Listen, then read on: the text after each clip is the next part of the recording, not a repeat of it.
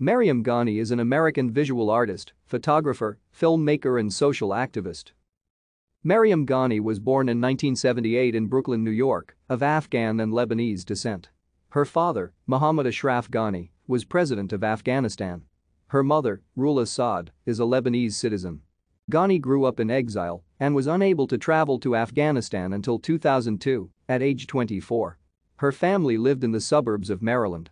Ghani earned her degrees from New York University and the School of Visual Arts in Manhattan in comparative literature and video photography and installation art. Ghani was an I-Beam resident. She is a member of the visual arts faculty at Bennington College.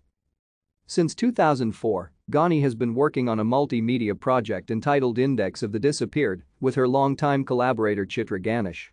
The project is a record of the United States detention of immigrants post 9/11s and public reaction to the treatment of immigrants. The project has grown and evolved over time, leading to a short film, How Do You See the Disappeared, and a web project. Thank you for watching. Like and subscribe if you would like to view more of our videos. Have a nice day.